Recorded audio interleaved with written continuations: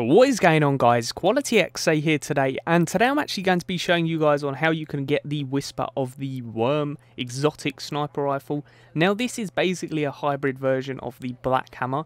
So you've got the perk White Nail, you've got the perk Polygonal Rifling, as well as armor piercing rounds, Mulligan, as well as fitted stock. Now this is an absolutely amazing sniper rifle, and before we actually get into this video, I do want to say you guys are going to want to be a 370 plus before you actually start this. You're also going to want to have a fire team of 3. Anything lower, you're going to really struggle with this, guys, so I'd highly recommend having that. As well as that, you're also going to want to be using solar weapons and void weapons, as well as a class clearing class. So I was using Stormcaller for this, and my teammates, they were both using Tether, which was extremely helpful for generating orbs. So as far as my loadout was going, I was using the Nightshade just as a standard pulse rifle.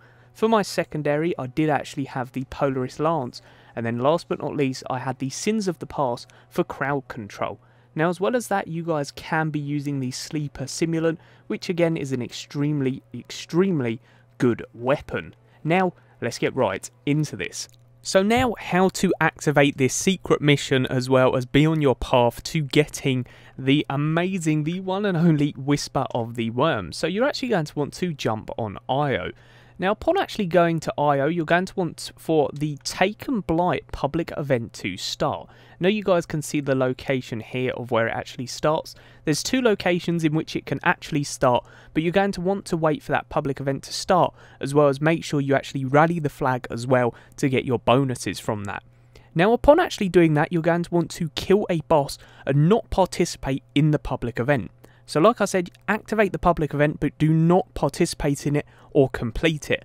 Now what you're going to want to do is kill one of 3 bosses. You've got a Taken Knight, you've got a Taken Cabal, and you've got a Taken Fallen boss.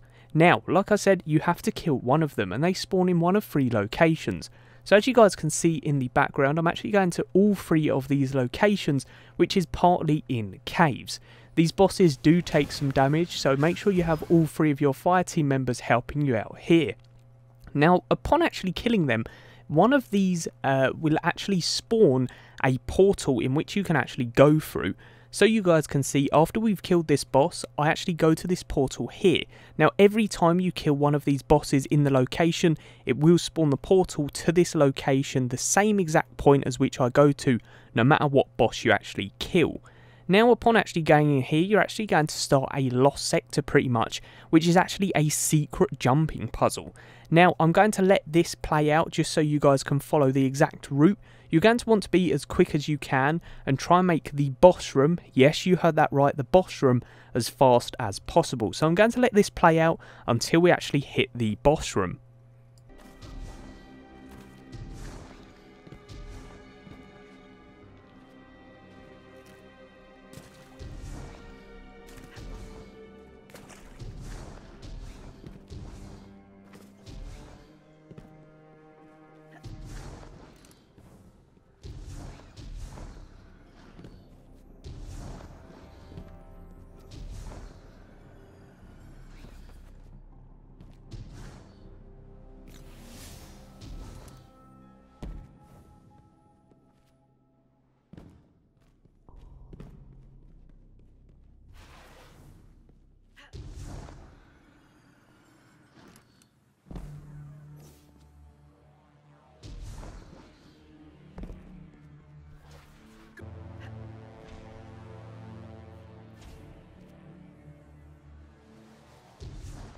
Guardian down.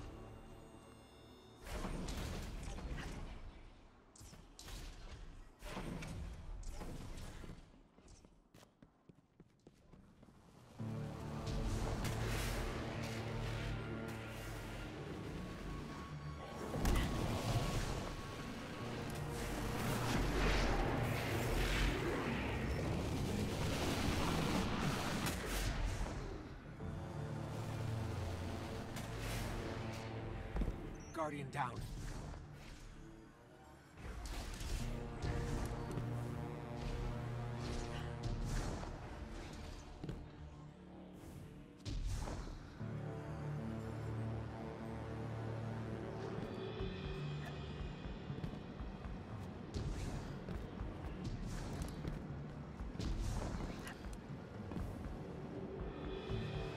Guardian down.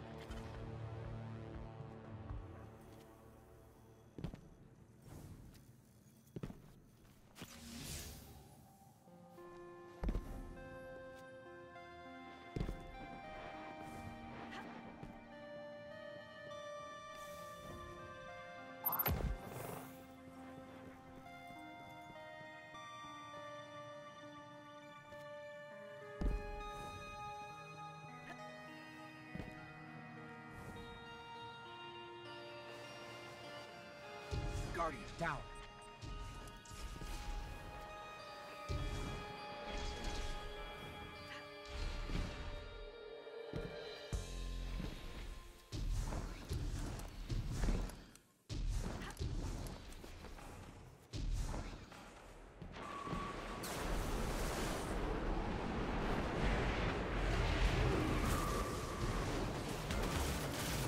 So upon hitting this first room here, you can actually see we have some taken enemies which we have to deal with. Now this is an extremely hard part. I would recommend using some supers and some power ammo, although you're going to want to save as much power ammo as you can. You're going to want to clear this room as fast as possible. That includes taking out every single enemy as well as destroying the blights. Now upon actually completing this, you're going to move into the next room, which requires you to do the exact same, but it is a lot harder. Again, destroying all of the taken blights as well as every single enemy which is located in this room. Now again, like I said, using Void as well as solar stuff will help you destroy these a lot, as well as them crowd control supers will help you narrow down on how much time you can actually use in this part of this quest on getting this weapon.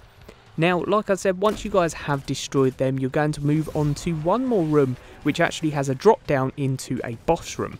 Now, upon actually going into this boss room, there is again going to be some blights as well as enemies. This is where it actually gets really hard.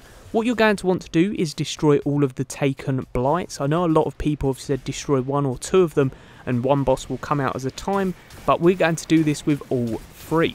Purely because I find this the easiest way and you can damage all three at once. Now once you guys have cleared all of the rooms of the ads and destroyed all of the blights, the bosses will actually spawn as well as some more ads. Now this is where it gets tricky, because what you're going to want to do is go straight back to where you actually drop down, and once you're actually here you can use the Polaris Lance, what I was using, to get quite a bit of damage on these bosses, as well as using the rocket launcher. Now you do actually have to kill all three. I was using the Rift as well to give the empowerment to get extra damage. We also had a teammate as a Titan using Mounting Point, and again a Hunter who was using the Tether as well to get them orbs up for us, so we could use our crowd control supers and all of that jazz. Now I'm not going to tell you exactly how to do it because this is just how I done it, but this is my big preference and it worked for us first time. Now we're actually going to do it in the 400 mode as well, but you guys can see once we completed it, we did actually unlock the Black Spindle. Well, not the Black Spindle, but that's what I'm going to call it anyway, the Whisper of the Worm. Now, that is pretty much the video, guys. If you did enjoy, a like is much appreciated. I hope I described it as pain-free as possible. It is a really struggle thing, and it does take some time. Even waiting for the public event takes a long while, but I hope that you guys get around to doing this. If you do struggle, please do not get disheartened. It takes some people a really long time to complete these types of stuff. A like is much appreciated on this video, and also if you guys are looking for some guardians to help you, get involved in that comment section below. Hopefully some people can actually help out.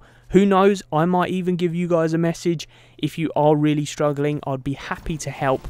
But as always, leave a like. Let's try and smash 100 likes on this video.